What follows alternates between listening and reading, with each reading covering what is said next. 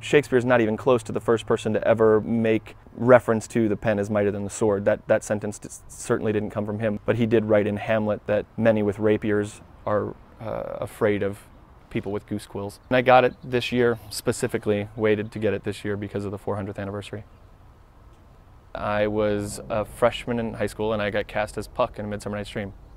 So it was a lot about just being accepted into a new crowd. At the drama club, and it's sort of just, it was the beginning of my journey in storytelling. It was nice to be good at something. Like that, I don't want to take anything away from Shakespeare, but I don't really believe in the worship culture of Shakespeare. Yes, I'm a big fan, like I love him. But my love for him is not because he's the greatest poet on the planet. My love for him is because I stumbled across him and was accepted by other people in a very fragile moment in my life. And then from there on, he was personally good to me. Like, you know, I learned about him and performed him in high school, and then was given a scholarship for performing him to college, and then got to study overseas by performing him. I got to perform at in a national competition just out of high school at the Mitzi Newhouse Theater in Lincoln Center because of him. So like I benefited quite a bit from him, and so he's forever knit to me now because of that. I think Shakespeare would have been a really good artist working in the studio system today. And that has good and bad connotations, because he's not the like artsy-fartsy independent filmmaker who's going to just speak the politics of the day and preach a moral message. And he's certainly not someone that's going to be making only Marvel films his entire career. But we're talking about somebody who wrote things based on what he thought other people wanted. So you can't trust his politics, you can't trust his history, because very important people said they needed it a certain way, and it got done a certain way.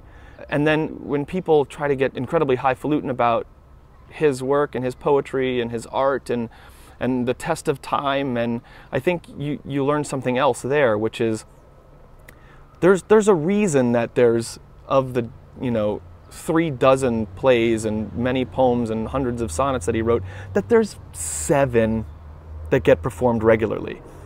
And they're brilliant. But a lot of his work is terribly boring and incredibly overwritten and full of flaws and errors, and some you don't even know who wrote what parts. But that's not an insult.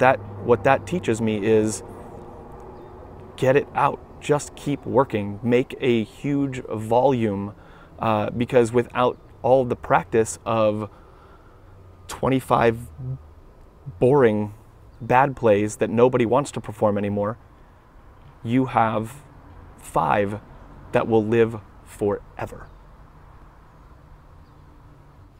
You have to understand him, and you have to be willing to explore.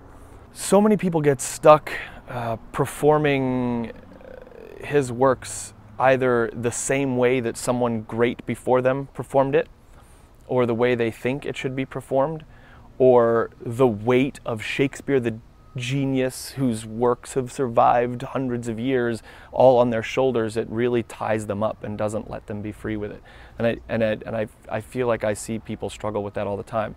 And that's why I said earlier that I don't feel like anything is benefited by like a Shakespeare worship culture, because once you only view him as the genius English poet that has never done anything wrong and is a god, then you're done. You're tied to something that's too big. It's too much. And if you're not willing to see him as a person and as a fellow artist who is doing some of the exact same things that you are doing, then you can't collaborate with him. And I chose this to sort of hammer home the point that I made about Shakespeare knowing what sells. And we talk about him as the most wonderful poet of English literature, and here he is describing an incredible battle with the kind of fighting that you would see in a movie today, like 300. Like it's brutal, gruesome violence, and it's, you know, people are so highfalutin about this, and here we go with some of the grossest fighting you've had described. And I also love it because I'm a writer, and I write description a lot, and I wish I could do it this good. Okay. Doubtful it stood, as two spent swimmers that do cling together and choke their art.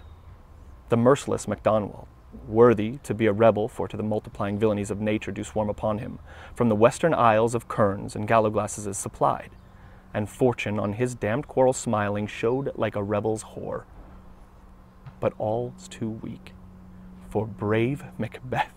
Well he deserves that name, disdaining fortune with his brandished steel, which smoked with bloody execution, like valor's minion carved out his passage till he faced the slave, which ne'er shook hands, nor bade farewell to him, till he unseamed him from the nave to the chops, and fixed his head upon our battlements.